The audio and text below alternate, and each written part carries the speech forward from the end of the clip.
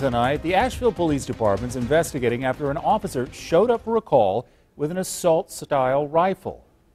This is some video we have from one of those officers as it happened last Monday. The call came in for 3 boys walking down Cortland Avenue. Waving a gun around was the call. Well, the boys were found, and one of them admitted to having a gun, which turned out to be a BB gun.